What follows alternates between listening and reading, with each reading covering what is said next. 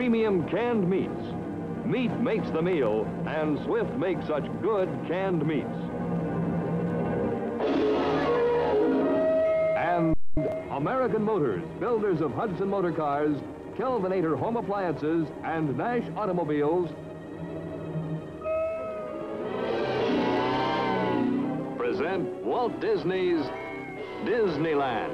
When you wish upon a star, makes no difference who you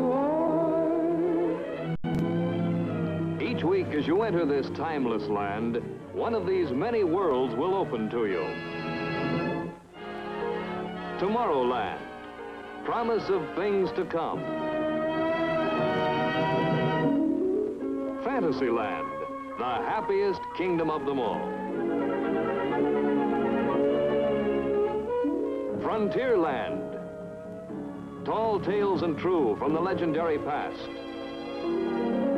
Adventureland, the wonder world of nature's own realm. Presenting this week,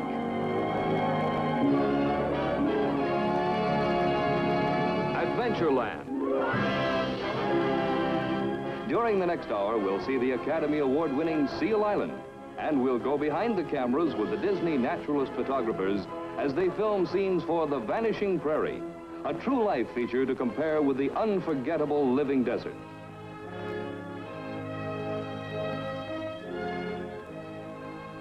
Our host is Walt Disney himself, and we find him in one of his studio workshops. If there's one question everyone seems to ask about our true life adventures, it's how are we able to pry into the private lives of the animals and get the secrets of nature on film? Well, this is part of the answer, a telephoto lens. It's possible with this lens to get a close-up of an animal a quarter of a mile away. To give you an idea, I'll move it over here. Now, down the studio street, I can see a signpost. It's at least a couple of blocks away, but I can't read it. Now, if I pick it up with the telephoto lens, this is what I see. Of course, the best lens in the world won't get the picture unless the cameraman has the know-how. And that means skill, patience, and ingenuity. And it's this story behind the cameras that we're going to tell right now. So let's move over to our True Life Adventure unit and meet our writer-director of the series, James Alger. You know, we call our cameramen naturalist photographers because they're experienced naturalists as well as operators of cameras. Some are recognized authorities in their field. For example, one's affiliated with a museum, still another is an ornithologist, and another is a marine biologist. In fact, it takes a variety of talents to film our true life adventure stories, especially a project as ambitious as our feature-length film, The Vanishing Prairie. Now, a photographer in the field is something of a trespasser, for nature has a way of guarding her own against the prying eye of the camera. But here, let's take a look at some film on the moviola, and I'll show you what I mean.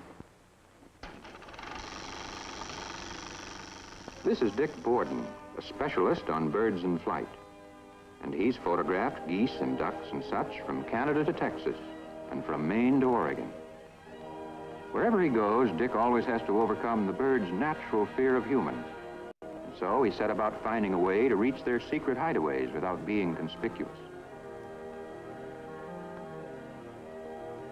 To do this, he's rigged up what he calls a sneak boat. This odd contraption is powered by storage batteries.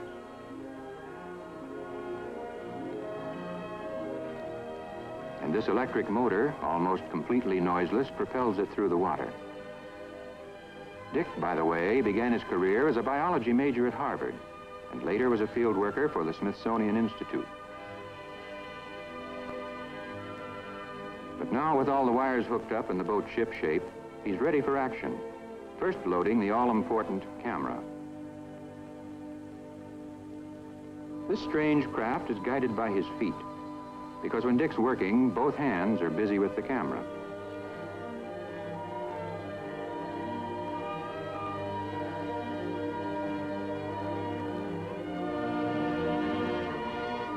Once underway, he looks rather like a floating log. And as a matter of fact, that's the whole idea. Here's what the water world of marsh and willow looks like from his water level view.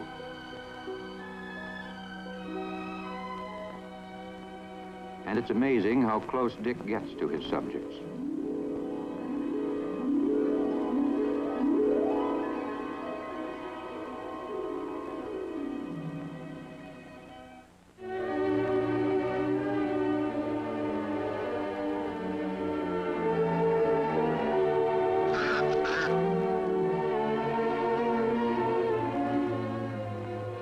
He's able to record the most intimate details in the domestic lives of the swimmers and divers. He sees the geese taking their young goslings for their first swim. Here he sneaks up on a muskrat, so close he can almost shake hands with him. And then there comes the lucky chance he's been waiting for, the shot he's been after from the start. Here they come, the wild geese.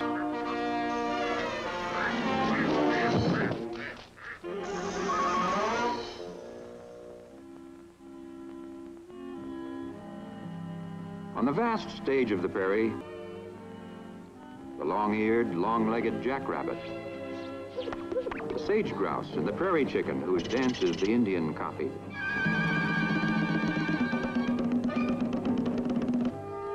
The graceful antelope.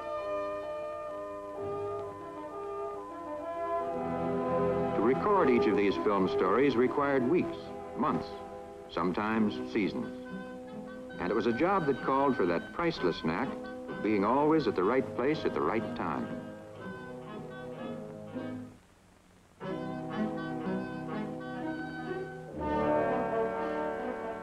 Now, perhaps the most elusive animal on the North American continent is the bighorn sheep. He's practically never photographed, for trailing him to his skyline lair is a job for the most experienced mountaineer. But to Cleveland Grant and his wife Ruth, it was all in the day's work. These two have devoted a lifetime to animal photography. Working as a team, they go into the remotest backcountry. And it's a matter of film record that what they go after, they get.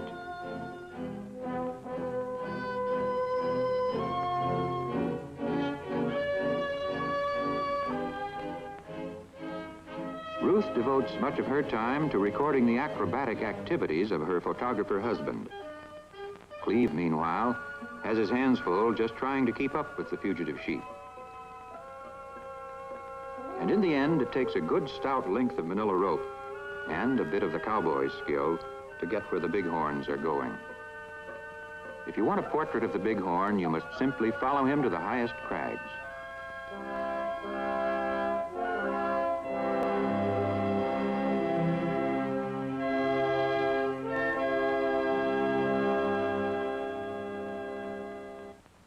And all the while, Cleve has the double problem of not only getting himself, but also his equipment up to the snow line.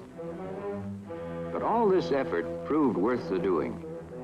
For once arrived on top of the world, Cleve captured a sequence that became a highlight of the vanishing prairie. Children, time to eat.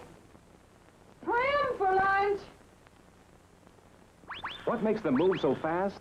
Swift's Prem, the double flavor luncheon meat with juicy pork and tender beef. Swift's Prem, the perfect answer to quick-to-prepare delicious meals, long on flavor, short on fuss. Just slice and serve for delicious, fresh and tender Prem sandwiches to eat at home or on a picnic.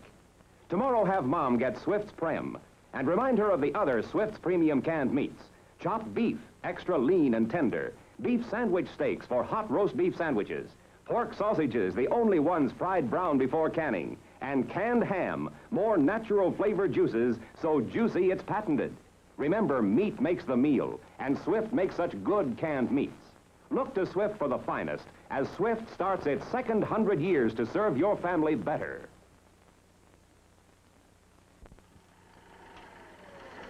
Now, when we set out to make our feature film, The Vanishing Prairie, we knew that a chapter on the buffalo was a must. After all, he's almost the symbol of the plains. But how to get the buffalo story onto film? Well, that was quite a problem. Still, in our research, we'd come across something rather interesting. It was an old trick the Indians used when they hunted buffalo. Now, of course, the red man used this technique for close-up shooting with his bow and arrow. But we asked ourselves, why wouldn't the same technique work for close-up shooting with a camera, too? For what the idea was worth, we passed it along to another of our cameramen, Tom McHugh.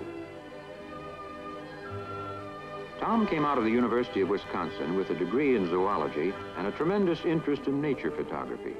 And though he'd filmed practically everything in the wild, he'd never before had to dress for the part quite like this. A headdress borrowed from an Indian chief, an old buffalo robe, and Tom was ready for his foray into the midst of the herd.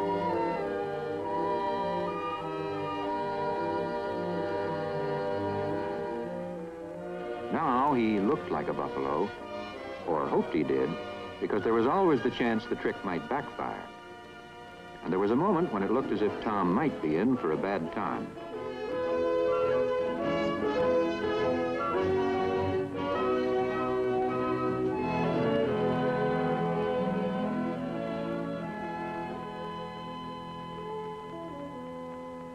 But with the crisis past, the rest of the herd was content with a more casual inspection.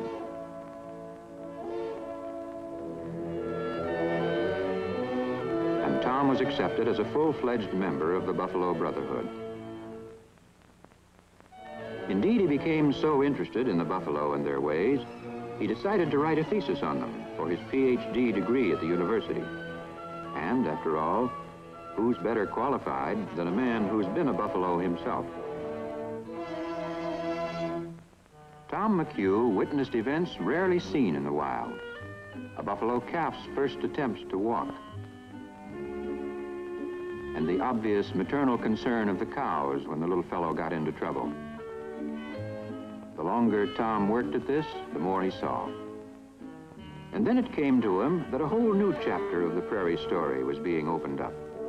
Here, right under his nose, was another of the prairie's vanishing species, the prairie dogs. And here was a chance to record the intimate details of their home life.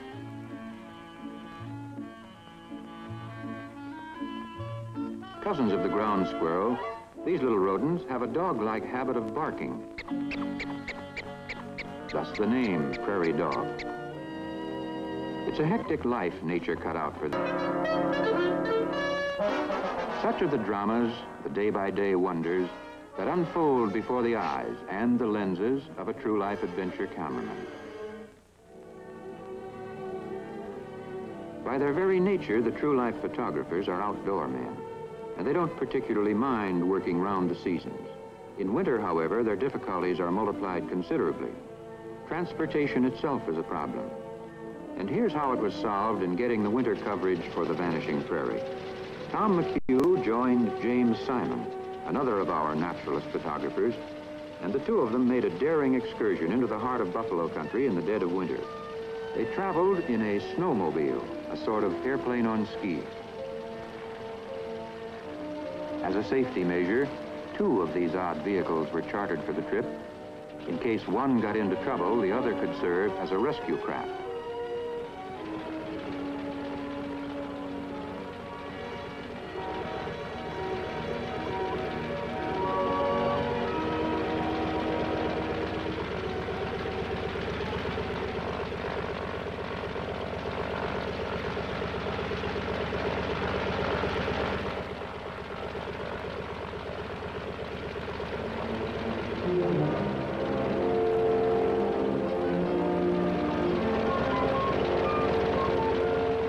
This is how the buffalo were located in their winter quarters.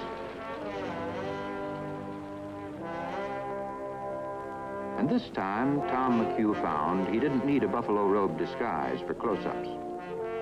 The heavy drifts had the herd slowed down to a walk.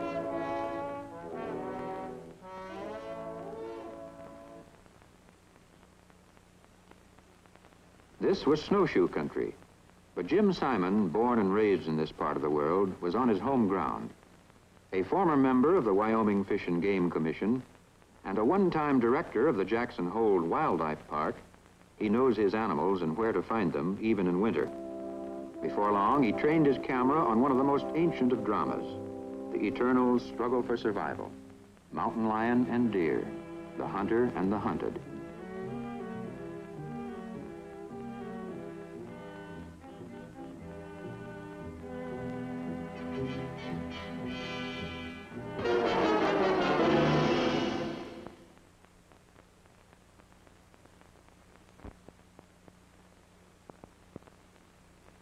When the chase was over, the deer sped safely away. Jim counted it a good day's work, for he had more exciting material for the vanishing prairie. With the change of season, Jim Simon joined forces with Lloyd Beebe.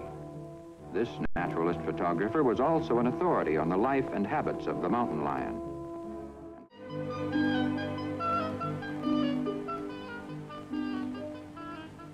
Such are the scenes our photographer... Johnny! Time to eat! Prim for lunch! What makes him move so fast? Swift's Prem, the double flavor luncheon meat with juicy pork and tender beef. Swift's Prem is ready in a jiffy. Slice and serve hot or cold. The perfect answer to quick-to-prepare delicious meals, long on flavor, short on fuss. Prem and Swift's Brookfield eggs for breakfast, the ideal way to start any day. Tomorrow have Mom get Swift's Prem and remind her of the other Swift's premium canned meats. Chopped beef, extra lean and tender. Beef sandwich steaks for hot roast beef sandwiches. Pork sausages, the only ones fried brown before canning. And canned ham, so juicy it's patented. Remember, meat makes the meal, and Swift makes such good canned meats. Look to Swift for the finest, as Swift starts its second 100 years to serve your family better. You know, nature always deals in the rare and unexpected. And we've discovered that the problems and habits of the real animals are often funnier than the antics that we dream up for our cartoon characters. I think probably that's the reason why all of us here enjoy making these nature films so much. The True Life staff, by the way, were borrowed from our cartoon productions. James Alger, the writer-director, once animated and directed the cartoons. Some of our True Life staff still double in brass, dividing their time between the two fields. You're about to meet one of those men right now. At the moment, he's devoting the major portion of his time to our cartoon feature, Sleeping Beauty. But he's also one of the writers as well as the voice of our True Life adventures, Winston Hibbler. Oh, I was just filling in here writing some lyrics for Sleeping Beauty, but that can wait a little while. I'm sure you're all familiar with this theme you've been hearing. It's one of Tchaikovsky's themes from the Sleeping Beauty ballet. It's pretty, isn't it?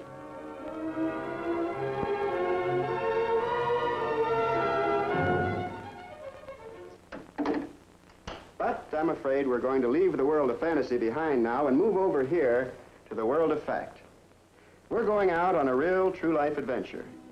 And our journey will take us up over the rim of the world to a place called Seal Island.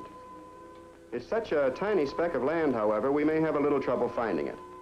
Now, here's Alaska, here's the chain of Aleutian Islands, the Bering Sea, and Seal Island, a little pile of barren rock almost lost in the fog-bound reaches of the Northern Sea. But it's here behind this curtain of mist that nature plays out a story strange as fantasy, yet straight from the realm of fact. The saga of the fur seal. Seal Island, theater for the spectacle, lies ready and waiting for the players to make their annual appearance. The time is early spring. And just where the great seal herds spend the winter months, no one really knows. And yet they always return to these barren shores where each season they reenact the story of their kind and bear their young where they themselves were born.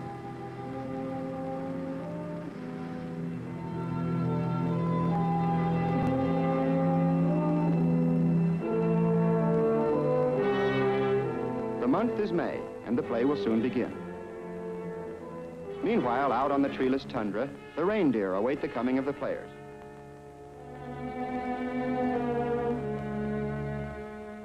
The foxes, too, are year-round residents, all kinds of them. Blues and silvers, and some a sort of compromise.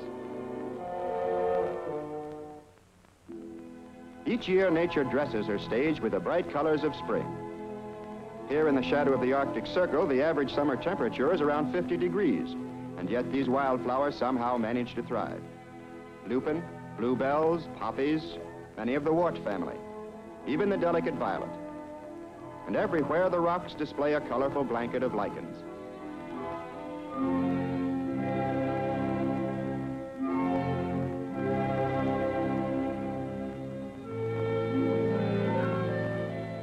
The bouquets are in place. The stage is set. Everything is ready for the homecoming seal. And here they are. First on the scene are the bulls. These are the monarchs of the herd.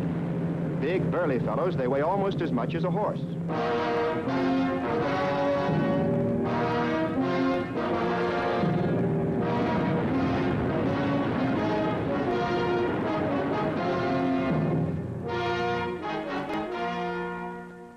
The seal has often been called the seagoing bear. As a matter of fact, they did have a common ancestor. Following a timeless custom, the bulls arrive at the island a month or so before the females. On these cool, foggy beaches, they'll establish their harems, for the seal is polygamous and may have as many as 100 wives.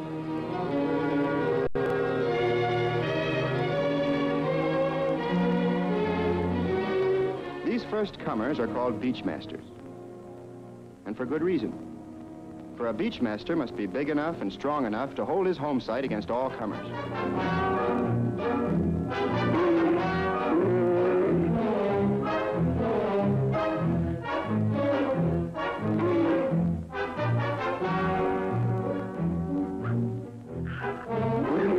When the beachmasters move in, the older residents move out.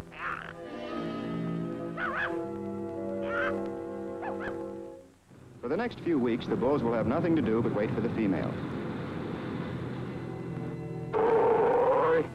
Once the harem is captured, however, the beachmaster must be always on the alert, for protecting his household becomes a full-time job. There won't even be time for meals. The bull goes through the entire summer without eating. He exists solely on the fat stored up in his immense bull neck. And now, for the moment, a temporary truce prevails as the beachmasters doze and wait and watch the sea. Meanwhile, in the gallery seats along the neighboring cliffs, the migrant birds move in to watch the show and set up summer housekeeping.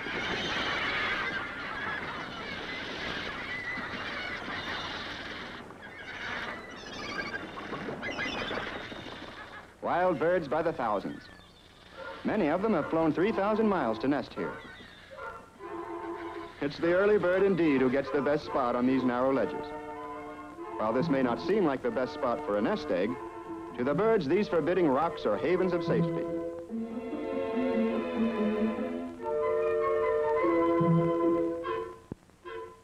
Here's the firstborn helping his brother out of the shell. This handsome matron is Mrs. Kittiwake. Mother and babies are doing well. And they're born hungry. Indeed, Mr. Kittiwake spends practically all of his time hunting a fish dinner for the family.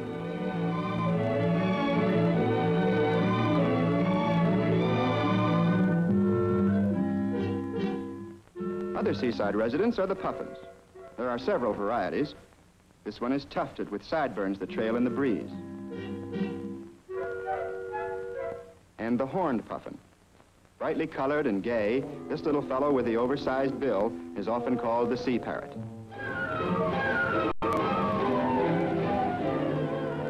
It takes both wing and claw to hold a perch on this crowded ledge, where there's standing room only, and not much of that.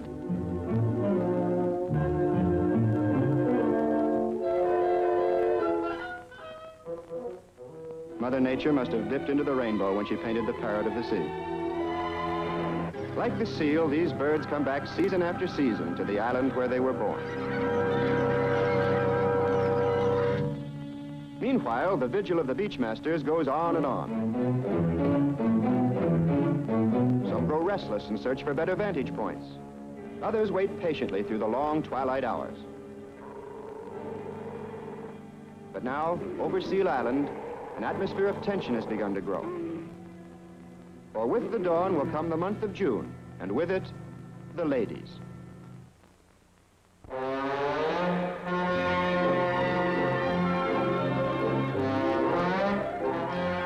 Yes, here they are at last, right on schedule, swimming and diving playfully as though glad their journey is over.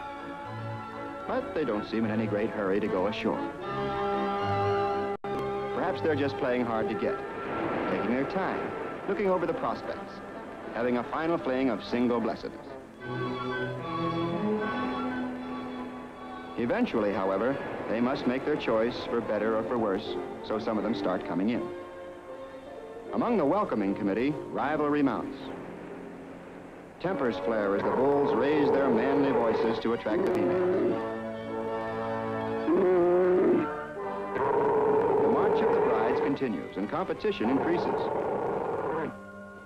Of course, there's always one who just can't make up her mind. The harems are formed by the simple process of rounding up the females and escorting them to the various home sites along the beach. Finally, all the females join the parade to the wedding rocks. There are no old maids on Seal Island.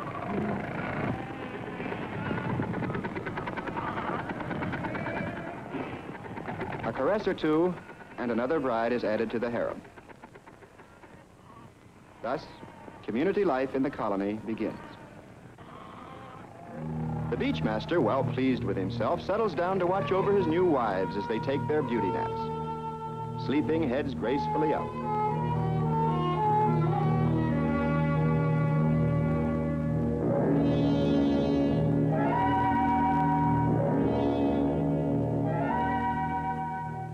Ah, what more could one wish? A good home, adoring wives, a peaceful paradise.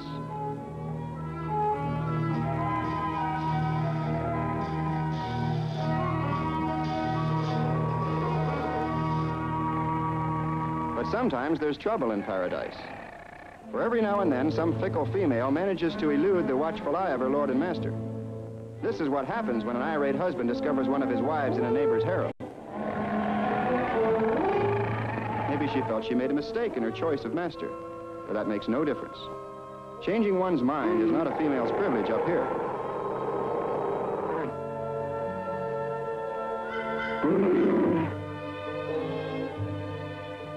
The truce of the first few days is over. Now every bull must consider all the other males his personal enemies. Fights break out constantly. Fierce, jealous rage among the rivals, especially if a couple of fighters trespass on another's property. Possession is more than 9 points of the law here. Possession is the law.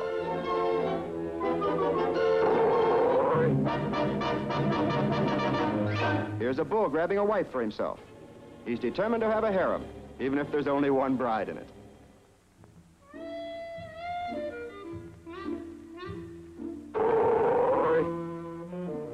He's certainly taking no chances. He has her and he's going to keep her.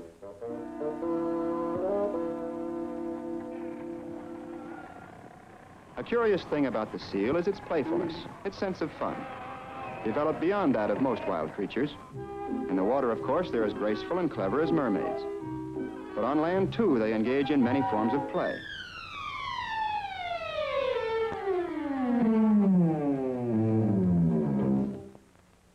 The beachmaster, of course, doesn't indulge in such foolishness. It's beneath his dignity. The jealous husband still seems to be having his troubles.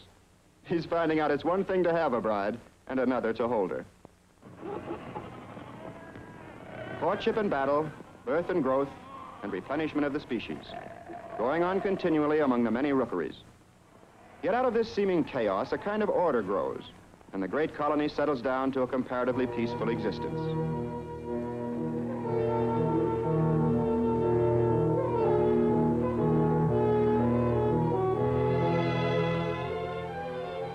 There are more than 100,000 seal on this one beach. Looks like Coney Island on the 4th of July. Now it's late June, and the rookeries are alive with new babies. Seal Island has become a huge nursery. One pup and only one is born to a mother seal each season. This is the pup from the mating of the previous summer. It's born a few days after mother comes ashore and before she mates again. Seal pups are coal-black at birth and weigh from 8 to 10 pounds. They're nursed like any other mammal. The baby seal gather in groups or pods for comfort, for safety, and for school. Yes, school. Because they learn by practice what they must know as grown-ups in order to survive. Like all small fry, the baby seal imitate what they see and hear. They fight just like their fathers, make all the proper sounds of battle and huff and puff, and of course wear each other out.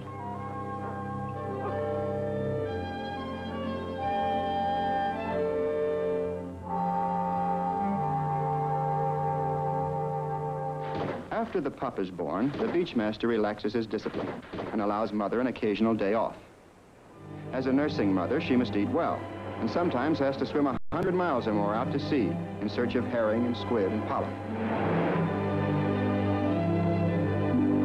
On these long journeys, her life is in constant danger from her mortal enemies, the killer whale and the shark.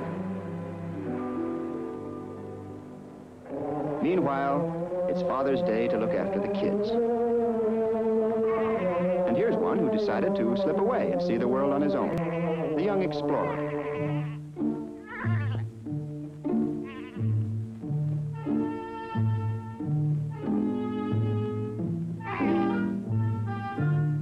The great adventure is barely underway when he suddenly remembers something he forgot. Lunch. Well, there's only one answer to that. Mother. What's this? Somebody ahead of him? Wrong mother. A mother seal will nurse only her own pup, and she can't be fooled. She always knows her own. So this little fellow will have to keep on looking until he finds the mother he belongs to, or until she finds him, if she finds him. And there are some mighty big ifs in this world where survival is a daily battle. Or if mother, in her search for food, has fallen prey to her enemies of the deep, there's real trouble brewing for this youngster. Did we mention trouble? When 800 pounds of blubber parks on your flipper, there's not much you can do about it but yelp. And wait until the big bully makes up his mind to move.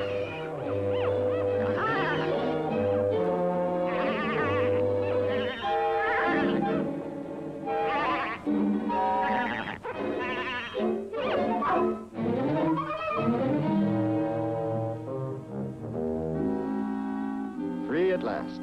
It's a hard life, this survival of the fittest.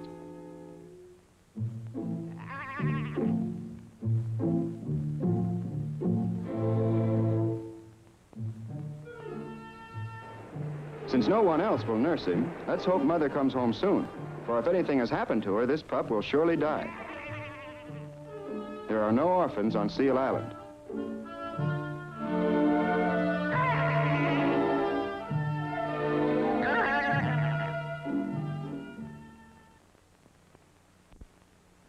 Step right up. It's terrific. It's delicious. Get your ice cream here. It's America's fun food. One more ice cream cone and 2 cents. Doubleheader? Naturally. Ed, will you pass the butter cake, too?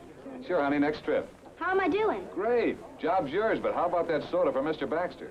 It's all ready. Just the way he likes it. Always thinking. What's the specialty of the house tonight? Peach. Peach ice cream. With good fresh peaches on top. Boy, doesn't it look super? You sold me. Fix me a peach sundae. Peach, that's the ice cream festival flavor. Say, I've got orders for seconds. Naturally. Ice cream's more fun than anything. That's why we call it America's fun food. Besides, it's refreshing and extra nourishing. Remember, ice cream and all the other wonderful dairy foods you enjoy begin with milk. And you'll never outgrow your need for milk.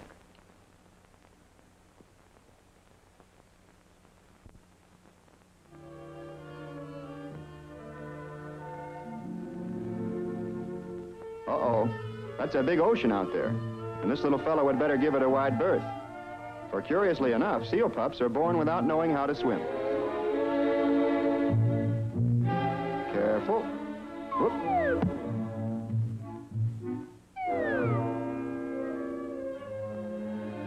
By the way, what's Father doing about this? Nothing. Absolutely nothing. Now what's this?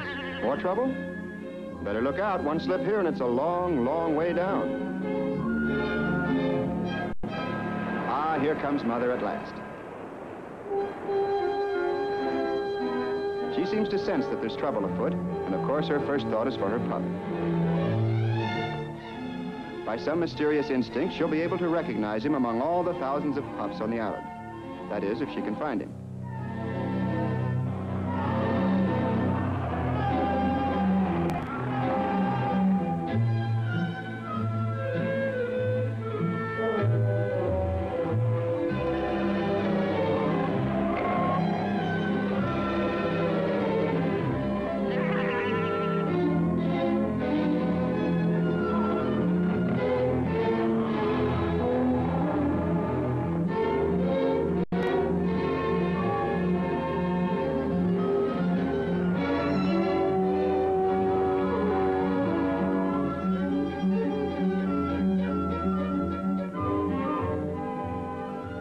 And as for Father, cool, calm, and collected. Ah, at last, rescued in the nick of time. Whoops. Well, as a babysitter, Father was a total loss. Reunion, and a happy ending, but best of all, lunch. What a day.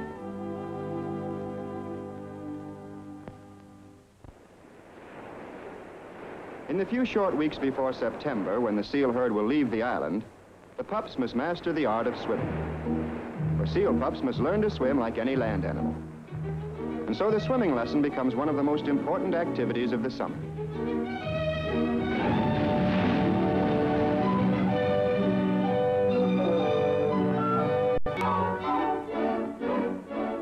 In a little tidewater pool, they venture their first dip. Somewhat cautiously at first. But after some trial and error and a ducking or two, they soon learn what their flippers are for. An important part of their schooling is learning to breathe for long submersion.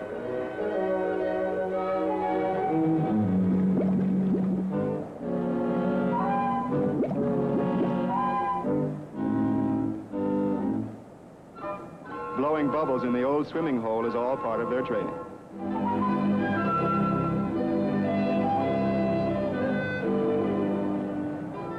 Here's a youngster braving the deep on his first practice jaunt. A very little fellow in a very big, wet world.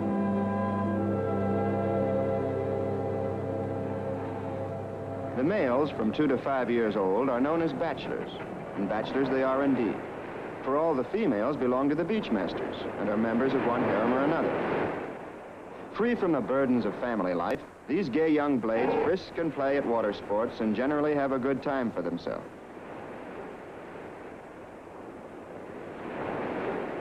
The bachelors' living areas among the rocks and driftwood are usually inland. And this creates a curious situation, for they're completely cut off from the shoreline by the harems of the beachmasters. By unwritten law, however, the bachelor is permitted to travel to and from the sea along certain avenues or corridors between the harems.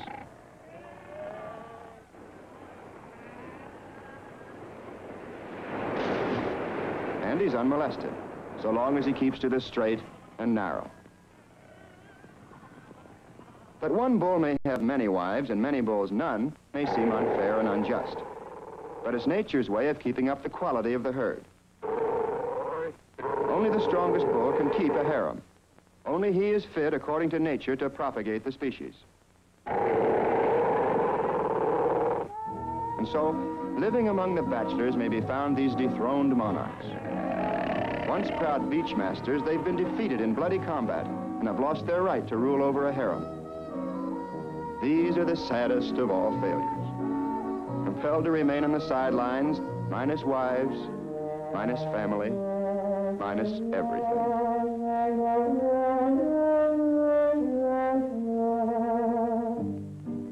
And so constantly faced with these sad reminders that only the fit may survive, the young bulls spend much of their time training for the one big event of their lives, the day when they can challenge the beachmaster for a right to a harem.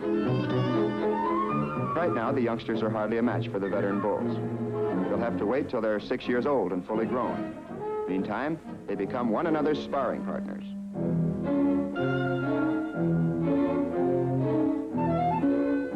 They shadow box, lunge and parry, dodge and feint, until they know all the vulnerable spots. The throat, the eyes, and especially the flipper.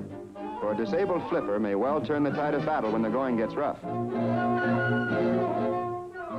It's rough and tumble and no holds barred through every waking hour as the young bachelor trains for his big day. And that day must inevitably come. Sooner or later, the young bull will tire of single blessedness. Well, on Seal Island, to become a family man, the harem must be taken by force.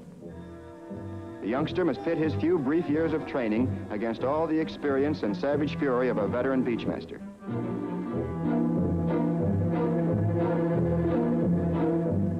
But no matter the odds, the primitive urge for battle cannot be denied. Recklessly, he oversteps the bounds, enters forbidden territory. There he goes, the challenger. The beachmasters growl their warning. Instantly, the whole island is alerted. Here comes the charge.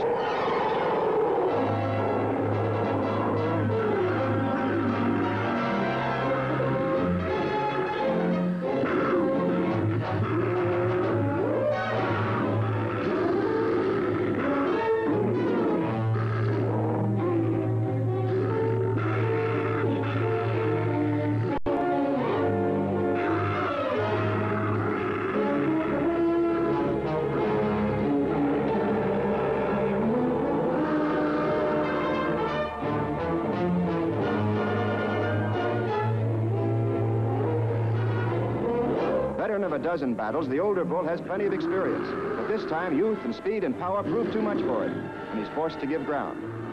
The tide of battle turns. Quick to sense the change, the other harem bulls suddenly turn on their former comrade and help the challenger clinch his victory.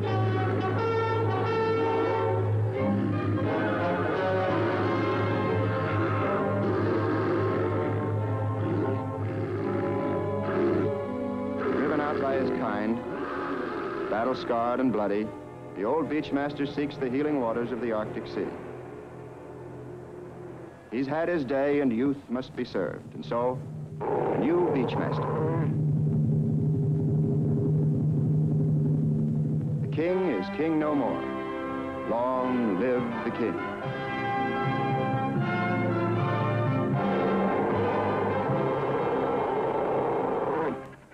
On Seal Island, the days pass, the swift, hectic summer days.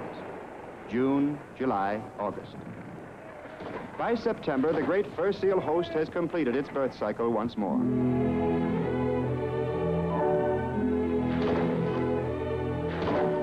Again, the herd sets out on its long migration, heading southward into the Pacific, through the Aleutian Passes, beyond Unimak and the Island of the Four Mountains, convoying the new generation, swimming no man knows where.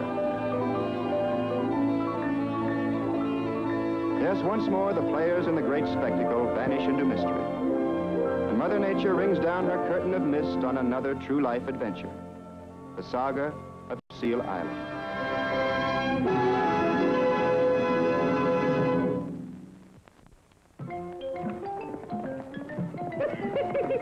Oh, we cut you down there, Prairie Rabbit. You might as well come on out, because we're going to stay here till you do. Hey, Brad Bell?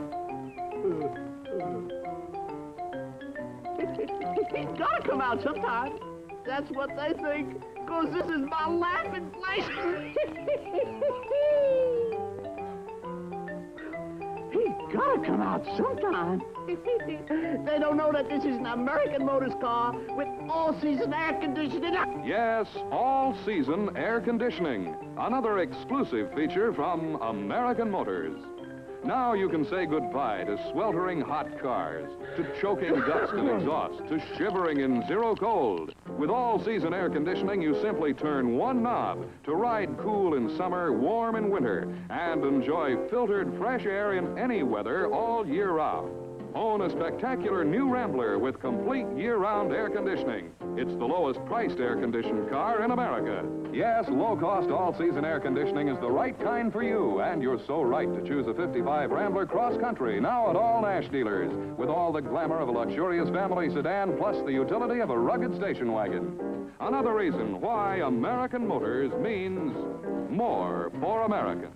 Yep, you get more car for your money when you buy, more money for your car when you trade. Next week's show will come to you from Fantasyland. Now, here are a few of the highlights. Be with us next week as Walt Disney takes you behind the scenes for a final progress report before the official opening of the fabulous new Disneyland. You'll watch the creation of an entire world of fun and fantasy, facts and fiction. You'll share the creative joys and anxieties as each far-flung piece of a fantastic jigsaw puzzle is completed and fitted into place. You'll see the real magicians of Hollywood, the designers and craftsmen of the motion picture industry, as they join their skills with experts from every part of the globe to create a land of dreams such as the world has never seen before.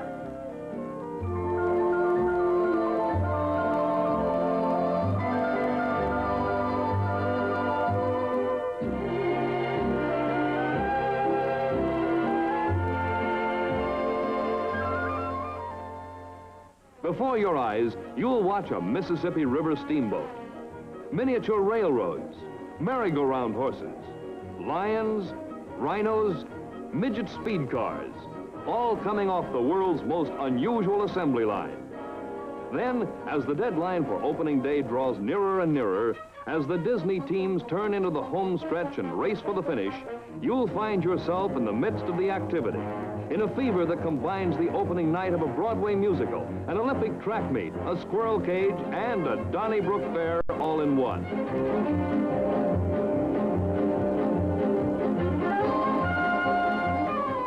You'll see all this culminating in a modern miracle, Walt Disney's lifelong dream of Disneyland, a place of hopes and fancies, facts and fiction come true at last. And on the same program, you'll see the little guy who made it all come true, the rags to riches story, the life and times of the world's most fabulous four-footed creature, Mickey Mouse.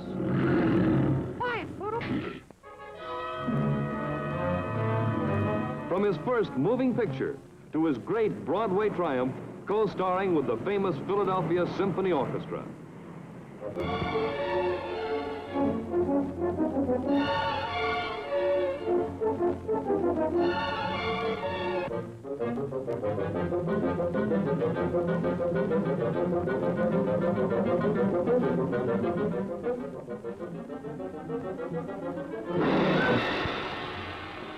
Next week, the final behind-the-scenes report before the official opening of Disneyland and the story of Mickey Mouse coming to you from Disneyland. Once upon a time, when Cinderella longed to go to the ball, her fairy godmother appeared and gave her a beautiful gown. Now, what about a carriage? How fitting! The world's most beautiful, most modern car, a 1955 Nash Ambassador. Only trouble, it may be too modern for Cinderella. I know, let's make Cinderella modern. Let's turn her into Miss America. Hello, I'm Lee Merriweather, and being Miss America makes me feel like a modern Cinderella, especially when I drive my beautiful new Nash. And no wonder.